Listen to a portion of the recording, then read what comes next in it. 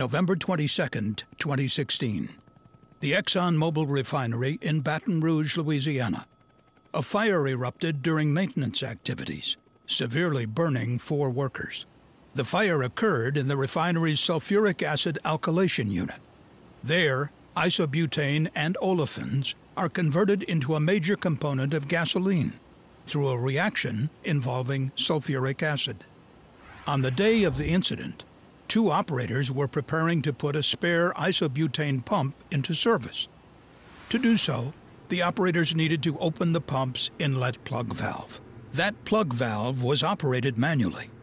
A hand wheel and a piece of equipment called a gearbox were connected to the valve by a support bracket. The gearbox uses gears to make it easier to turn the valve stem into the open or closed position.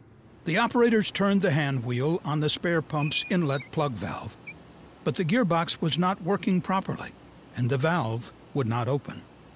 When the gearbox was malfunctioning, it was an accepted practice in the alkylation unit for operators to remove the gearbox so that a pipe wrench could be used to turn the valve stem and open the valve.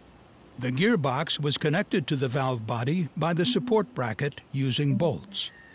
The operators removed 4 vertical bolts from the valve.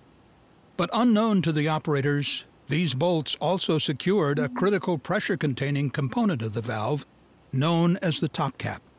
Approximately 3% of the numerous plug valves in the refinery's alkylation unit were designed so that the gearbox support bracket attached to the top cap.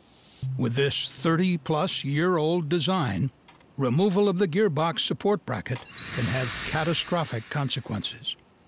Approximately 97% of the valves were newer models with updated design that did not connect the gearbox support bracket to pressure-containing equipment, making it less likely to remove the incorrect bolts.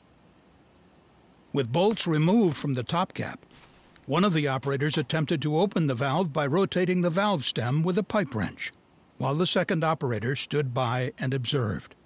The valve immediately failed and came apart. Pressurized isobutane escaped from the valve, forming a flammable white vapor cloud. The 2 operators warned others in the area and directed them to evacuate. Approximately 2,000 pounds of isobutane released to the atmosphere. The vapor cloud likely found an energized welding machine roughly 70 feet away from the initial release and ignited. The resulting fire seriously injured 1 Exxon Mobil employee and 3 contractors working in the area.